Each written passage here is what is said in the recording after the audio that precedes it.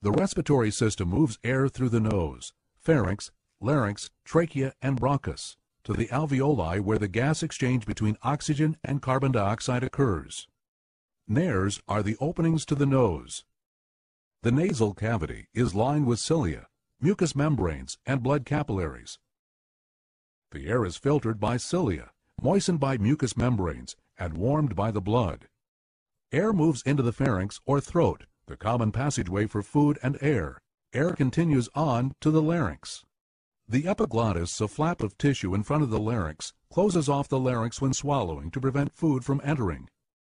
The larynx or voice box contains the vocal folds.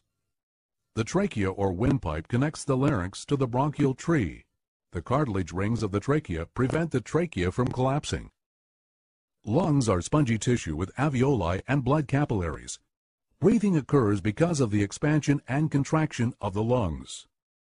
The bronchi carrying the air subdivide into smaller branches called bronchioles. At the end of each bronchiole are the alveolar sacs. The alveolar sacs are surrounded by blood capillaries and contain millions of single-layer alveoli cells where the gas exchange takes place. Oxygenated air goes from the nose to the pharynx, larynx, trachea, bronchus, and alveoli. By the process of diffusion, oxygen in the air moves from the alveoli to the capillaries.